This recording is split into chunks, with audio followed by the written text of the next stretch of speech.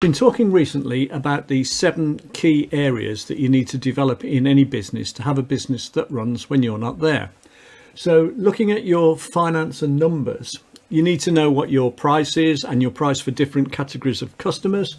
You need to know what the variable costs are of whatever it is you provide, the cost of goods sold, that's called. You need to know your gross margin, which is the difference between these two divided by the price as a percentage. You need to know what your overheads are, because if you can control your overheads, you can increase your profit margins.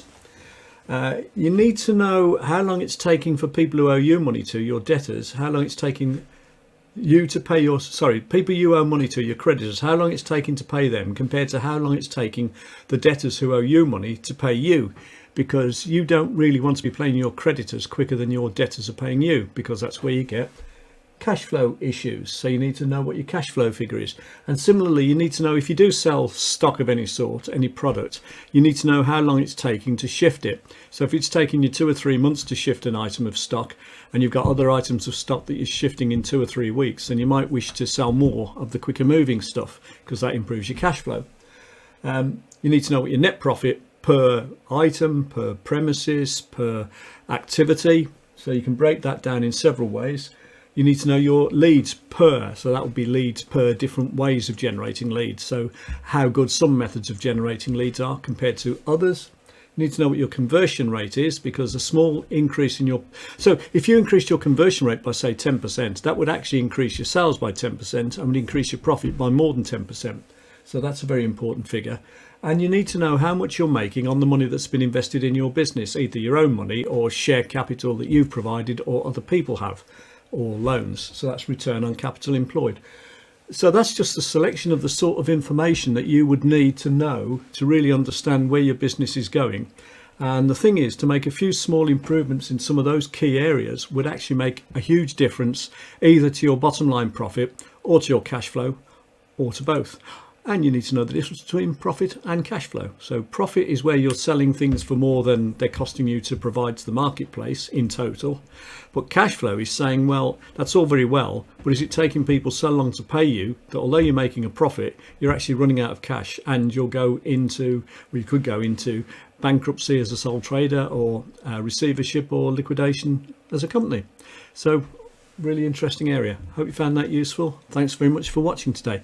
If you wanted to know how getting help and advice from other experienced business owners as part of your own alternative board, I suppose, to a board of directors that you may not have, then look at businessroundtableuk.co.uk, and if there's anything of interest there, maybe we can have a chat. If you like this and you want to discuss any of the points, just message me or comment. Thanks very much for watching today. How much are you paying for your marketing and sales software?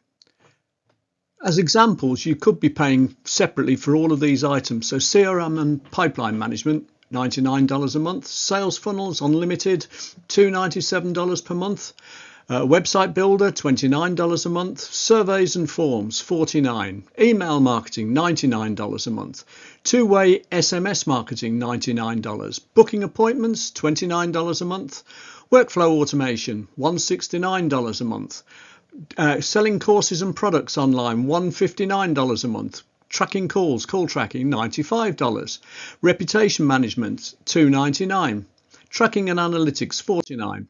All of those can add up to a lot of money. What if you could get all of that in one integrated package where everything talks to each other? So, there's no compatibility issues, and you could get all of that for $97 a month. In fact, you could actually get it for just over $80 a month if you do it the right way.